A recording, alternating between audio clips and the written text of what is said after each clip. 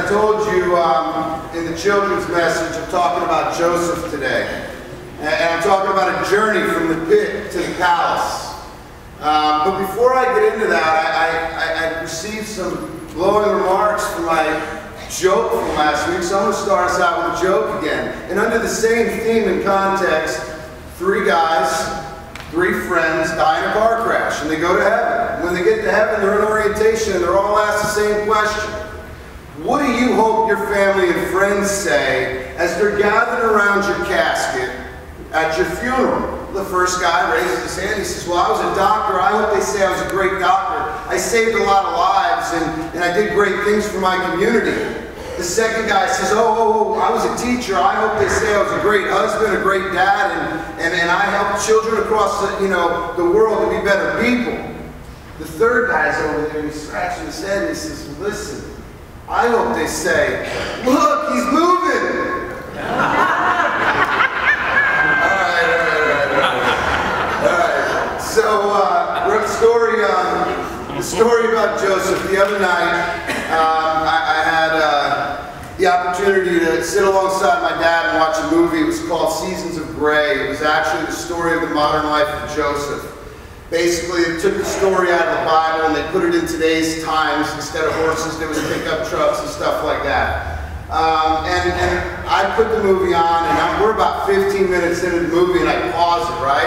And I look at my dad, and I'm like, Dad, I don't know if you realize this, but this is about Joseph, right? And I'm expecting him to say, what are you talking about, right? But he says, oh, I know. And like, he just starts regurgitating Genesis 37 and beyond to me. Like, he's knowing names and dates, and I'm like, wow, I just read this the other day, and you're going deeper than me. But I thought it was amazing because I was thinking about talking about Joseph, and that somewhat solidified. We got to sit there and just share this scripture together and what it meant to each of us. And I think that's why Bible studies are so important. I think that's why reading the Bible with someone else is so important, because it is the interpretation that you both have that you can share that really brings out God's Word and what it means to you. But I'm going to tell you what the story of Joseph means to me today. And as you study the life of Joseph, it's amazing that 13 chapters in the book of Genesis is written about Joseph. The first 11 consists of 2,000 years, and 13 consists of just Joseph. So he must have been a pretty powerful man in God's eyes. Joseph's story is one of great hope, great faith, redemption, and forgiveness. It starts with a dream and quickly goes to a lot of disappointment. And I know that most of us have all experienced some sort of crisis in our life at some point. Maybe it was persecution, being mistreated by others. Maybe you got a raw deal, or you're living in a life's not so fair narrative. Life just keeps knocking you down every time you try to get your head above water. And I don't think you have to live in this world very long before someone hurts you. And in some cases, that someone's a complete stranger, but I hate to say it, more often than not, it's the person that's closest to you. It could be a brother that abuses, a sister that steals, a mother that disappoints, a father that beats. It could be a child that neglects. And when we get into these moments, forgiving is so hard. And I think that's one thing that, we have to understand how important forgiveness is. And we're going to talk about that more today. I know I've walked through a lot of hardships and tough circumstances in my life. Not to say they're any more than what you've been through, but they're no fun. But I think there's one thing that so many of us miss as we walk through these times. And that is, if you have faith, you'll quickly discover that how real your relationship is with Jesus Christ. Your response to these trials reveal what's really inside of you. They reveal the depth of that relationship. And when we step into one of these narratives, we have choices. We can trust God in those circumstances God has put us in, or we can take control of it ourselves and crash and burn. We all have dreams, and the reality is sometimes the pictures in our mind of those dreams don't exactly add up exactly the way we see it or think it. I think that we've all had moments where we've said, why me, God? Why? Why me? I know I do, and I think it's because we share this crazy illusion in life that somehow we're in control of it, and we're not. So even though things may be tough right now, Do you have the courage to trust God in your circumstance? Well, Joseph's story starts out with a dream, and somewhere between the dream's conception and the dream's fulfillment, there is a turbulent story that takes place. And that's what I'm going to share with you today. Joseph was the son of Jacob. He was the grandson of Isaac. He was the great-grandson of Abraham, and he grew up in a dysfunctional family. There were 12 brothers in this family. He was one of them. He was 11 of 12. And in this family, his dad had 4 different wives that consisted amongst these 12 children. And to say they were dysfunctional was a serious understatement. To get a sense of the family dynamics, in Genesis 37, we start in verse 2. It talks about Joseph being a 17-year-old boy, just barely old enough to graduate high school. And here he is. He's the favorite of his dad, as you heard me tell the children. His dad loves him. He gives him the best jobs. He spoils him rotten. And his brothers resent this, especially his oldest one, Reuben, who's like, wait a minute, man, I'm the guy, right? I'm the oldest. Why not me? And they start to resent Joseph.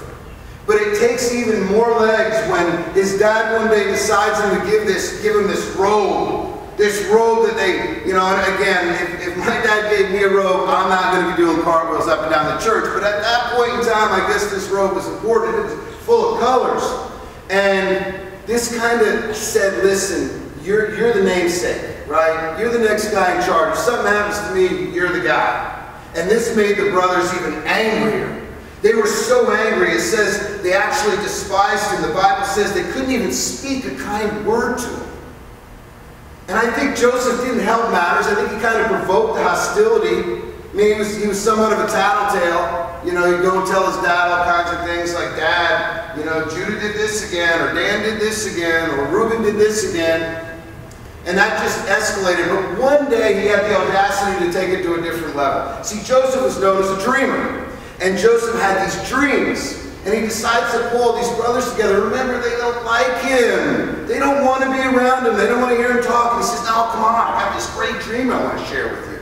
So they all gather around and are like, yeah, okay, what now, Almighty One? What now, little bro? And he says, last night I had this strange dream. He said, we were tying up bunches of grain out in the field when my bunch stood up and all of yours bowed down to me. I'm like, what? Whatever, man. He says, no, I had another dream that the sun, the moon, and the 11 stars bowed down to me. He's basically saying, look, I'm going to rule and you're going to bow down to me. Maybe I'm brainstorming here, but hey, here I am, the center of the universe. And they just despise him even more. They actually hate him. They say, who do you think you are? You think you're better than us? Do you think we'd ever bow down to you? Well, as the story goes on, that's where it takes the spin. They're miles away from the house, and Joseph sent to check on him. When he gets there, they see him coming from a distance. I don't think they saw his face, but I know they saw that robe coming. And they said, here he comes. Here comes that dreamer. It's funny when we're angry with somebody, or we envy somebody, or we're jealous of somebody, we don't call them by their name, right? Here comes that dreamer. I won't use any more examples inside the church, but sometimes we tend to use different nouns to discuss people. But anyway, here comes that dreamer, right? So Joseph comes and he gets there and they just start beating him up. They rip the robe off him. And as you heard my assistant earlier, they put some blood on him. But they rip the robe off and they throw him in a pit. And they throw him in a pit to die, but then they start to have a conscience. Reuben especially says, yeah, I don't think we can kill him. So they see some slave traders in the area and they say, hey, we can make some money on this deal. You can have him, just take him as far away as you can. And these slave traders take Joseph, and they, of course, as you heard me tell the children, they put blood on the robe, they take the robe back to the dad, they say, hey, listen, Dad, I think a ferocious animal ate Joseph, but we got his robe, you want it back? Anyway, you can only imagine the grief that the dad had. So, as the story goes on, the 17-year-old boy is now being taken to a different country. He's taken to Egypt. He's taken to Egypt as a slave. And he's sold to a man by the name of Potiphar. He's an Egyptian official. He's actually in charge of all the bodyguards for Pharaoh, the most powerful man in the land. He's in charge of the bodyguards. He's the executioner, right? Well, as the story says it, in 39:2, it says, 39:2, the Lord was with Joseph. And in that moment, as Potiphar accepted him, he saw the godly presence inside of Joseph. He saw that, and he put him in charge of his entire property, in charge of everything. He loved him that much. He thought he was that good of a guy. So just as things are looking up for Joseph, just as things are starting to get better for Joseph, here comes Mrs. Potiphar. And Mrs. Potiphar, we can just assume she was an attractive lady, trophy wife, so to speak, for this large Egyptian official. And they say that Joseph was a handsome man. She starts hitting on him. And she wants Joseph bad. And Joseph says the most amazing thing in Genesis 39:9. He says, how then could I do such a wicked thing to God? How then could I sin against God? I don't think it's a secret. Temptation and sexual sin in men is somewhat common. Here he has an opportunity to have one of the most powerful women, right, who's hitting on him. And what does he say? I'm not sinning against God. That's what he says in that moment. But this thing takes the desperate housewife's turn that we expect, and she corners him one day. There's no servants around, there's no bodyguards around. The poor man is just trying to put on his coat and get out of there, and she corners him. She says, no, you're coming in the room with me. And he says, no, I'm not. Yes, you are. And they start wrestling around, and he finally breaks free. Unfortunately, she's stuck with his coat in her hand, and he runs out the door. Humiliated, standing there with his coat, she tears her dress and starts screaming, rape, rape, rape. Well, as these servants and bodyguards come into the room, well, it's obvious what it looks like. So Joseph's accused of rape. Raping the executioner's wife. He comes home and he casts him into prison. Here we go again. You know, I think if you think about it, this guy's the leader of all the bodyguards. He kills people for a living. You know, he's again Pharaoh's right-hand man. But yet he doesn't kill the guy who raped his wife. So there's one of two reasons for that.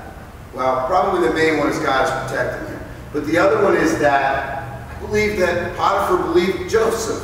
He knew he was a godly man, but he had to save face with his wife, so he followed suit and he threw him in jail. Well, now Joseph is in prison. He's got impeccable integrity and knows that the Lord is with him, but he's back in that pit again. You know, we hear about so many people make bad decisions. You see it on the news, and they end up in jail. But in this case, Joseph didn't do anything to deserve this. It wasn't his sin. It wasn't his disobedience, his rebellion, his unfaithfulness. But now he was stuck dealing with it. It was his thing he had to deal with. He was the victim of somebody else's sin, somebody else's bad decisions.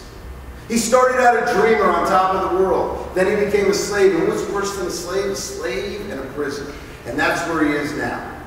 So it begs the question, where is God in the midst of all this disappointment? I mean, Joseph didn't do anything to deserve this. And I think we can all relate to a degree in our own lives when we're put in these situations. I mean, things come in our life that we don't think we deserve. And we ask God, where are you in the midst of this disappointment? You're diagnosed with cancer. You lose your job. God, where are you in the midst of this disappointment? You lose a child. You lose a spouse. You lose a lot of money. God, where are you in the midst of this disappointment? Where are you in the midst of this devastation? Where is God when you're in the pit?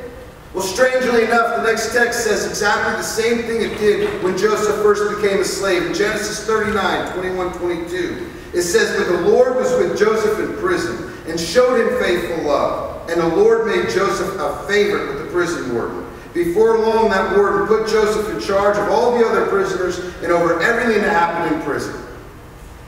There's no place God can't go. There's no moment God cannot be in. Sometimes our greatest fear, our greatest hurt, our greatest pain is the greatest presence. I'm wondering if you're in a hard place. Maybe you're in a hard place today. Maybe it's, what kind of pit are you in? Maybe it's a relationship pit or a workplace pit or a health pit or maybe literally a money pit. It's causing you despair. One thing about Joseph, when he was at rock bottom, he knew one thing. What he learned is that in the moment that the last place he would look, God was there. Hear this. I love this saying. God may not move you to a new place, but he can put a new you in an old place. That's amazing news. And he can even make that old place look like a new place. But you got to know it. You got to believe it. You got to have faith in it. So as the scripture says, the prison warden became fond of Joseph, put him in charge of the whole place. The scripture says, he was made in favor of the prison warden. I mean, this guy is so remarkable and so amazing. His dad picked him over 12 other brothers. Potiphar loved him. Mrs. Potiphar loved him. Now the prison warden loves him. So in this moment, there's an assassination attempt, because God's interacting once again. And there's an assassination attempt on Pharaoh, and they throw in jail the most powerful man in the world's butler and his baker. The butler's known as the cupbearer. And they get in jail and they start having strange dreams. Probably because they went from living a life of luxury to being in a jail cell, but that's neither here nor there. They start having these strange dreams. And they ask Joseph to interpret them, and the cupbearer goes to Joseph and shares that dream with him. And Joseph says, Mr. Cupbearer, in 3 days Pharaoh's going to lift up your head and restore you to your old position. And all he asks the cupbearer to do is to tell Pharaoh about him when he gets out, because he don't want to be in there no more. And the cupbearer says, oh, are you kidding me, Joseph? I could never forget you. As soon as I get out, I promise I'll tell him all about you. Well, then the baker comes in, right? He says, all right, my turn. Let me tell you about my dream. He says, oh, Mr. Baker, Pharaoh in 3 days is going to take off your head and put your corpse on a pole. And the baker's like, okay, Joseph, I will never bring another dream to you again. And needless to say, 3 days later it didn't matter, because the baker was executed and the butler, otherwise known as the cupbearer, was released, just as Joseph had said it. But it wasn't Joseph's words that said it, it was God putting it on his heart. And Joseph made that clear to everybody. But what adds insult to injury in Genesis 40:23 is, it says, Pharaoh's chief cupbearer, however, forgot all about Joseph. Never given him another thought. And if that's not hard enough to believe, in chapter 41 it says he spent 2 more years after that moment in jail. Here he is, 30 years old, 13 years later after he was thrown into a pit by his brothers. Here he sits, once again, getting let down, getting disappointed, sitting at rock bottom. But that was about to change.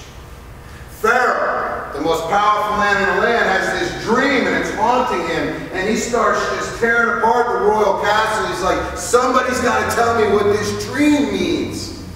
And that cupbearer, who had that, lapse of memory, has this epiphany. Wait a minute, Mr. Pharaoh. I remember this guy in jail. His name was Joseph.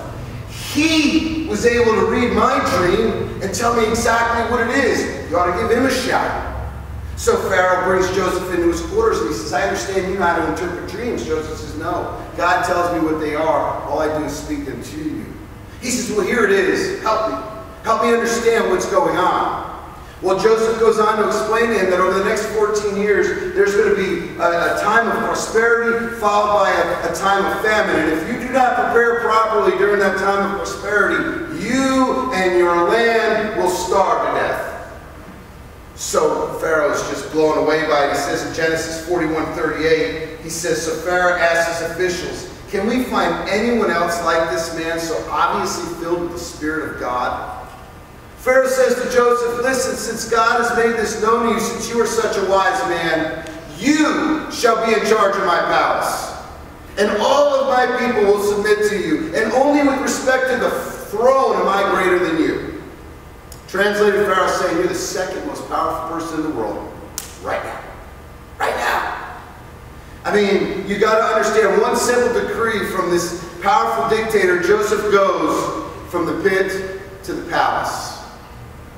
What just happened here? Here he was a prisoner, and now he's deputy pharaoh, vice president of Egypt, second most powerful man in the world. We need to learn from this. We need to learn, just as God worked through Joseph in prison, he can work through us. When we find ourselves in that difficult moment, don't just pray, God, get me out of here, but ask God to reveal himself to you. Ask God to show you how he can use you in that situation. Joseph may have thought the cupbearer had forgotten all about him. But you know what? God didn't. It wasn't time yet. Just think, if the cupbearer got out and told Pharaoh all about him, maybe Pharaoh would have never thought of Joseph to bring his dreams to. It's in God's timing. And that's what we have to remember. I think that a lot of us, mainly me, probably worse than all of you, I'm an impatient person. I want it right now. But you know, there's this song that I loved growing up by Garth Brooks that I think we all have to remember. Some of God's greatest gifts are all too often unanswered prayers. It's not that, you know, God's not listening. It's just not time. And we have to understand that. We have to respect that. So how does the story end? I think I ruined a little bit of it with the children's message, but I'm going to talk about it anyway. Joseph's wisdom saved many lives, not just in Egypt, but in nations around. This is where the plot thickens, because the famine actually brings itself to the home to where Joseph had grown up, where his brothers and fathers still lived. So as they were facing starvation, they had to trek across to Egypt and beg for food. Little to their surprise, they never expected that they'd be on their hands and knees begging the very man that they threw in a pit. So here they sit. Joseph knows who they are. They don't know who Joseph is. There's a lot to talk about in that moment, but I will just tell you this. He struggled a lot through that, Joseph did. He went through a lot of emotions. I mean, really and truly, who wouldn't want to say, get out of here? You're lucky I don't have you killed. But he didn't. But he struggled. He shed a lot of tears. And at the end of the day, this story comes full circle in Genesis 50, 19 through 21. Joseph said to them, do not be afraid, for I am in a place of God. But as for you, you meant evil against me. But God meant it for good in order to bring it about as it is this day, to save many people alive. Now therefore do not be afraid, I will provide you and your little ones. And he comforted them and spoke kindly to them. But man, the Lord was with him. The Lord was with him. I think we can all learn some lessons from Joseph's life. You must remember in your struggle, when you're down to nothing, God is up to something. When you're down to nothing, God's up to something.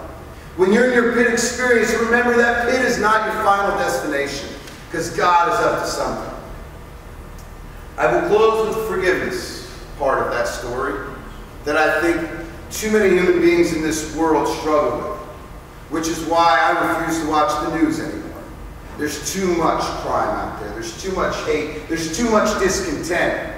I believe forgiveness keeps a barrier between us and God. I believe that when we refuse to forgive, that we cannot have that relationship that is so important with our Lord.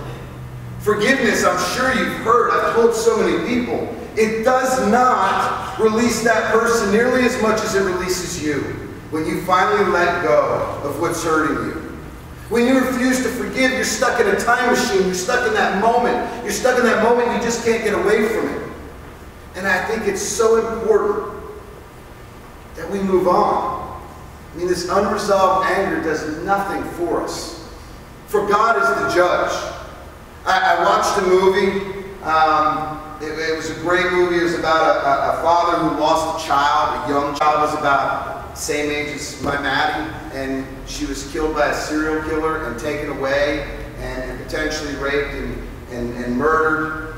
And his father cannot forgive the person who did it. He can't let it go, and it consumes his life and his whole family, his other children, his wife. Everybody's suffering because he's just in that funk. He's in that depression. See, that's what happens when we refuse to forgive. When we feel as though we've been treated unfairly, we resort to a bottle, we resort to a drug, we resort to a bed, we resort to a place we shouldn't be. And this father's just in turmoil. Well, God comes and has a meeting with him, and he brings him to this lady called Wisdom. She's a beautiful lady. And when he's standing in front of Wisdom, he says, you've got to forgive that person. And he says, what are you kidding me? That person stripped away my life. That person took away my family. That person harmed an innocent little girl. How dare you ask me to forgive him? He should rot in hell. Why would God let this happen? This person was just as mad at God as he was at this serial killer. So Wisdom says, okay, got it. Here's your son, here's your daughter. And they're both standing there next to her side by side.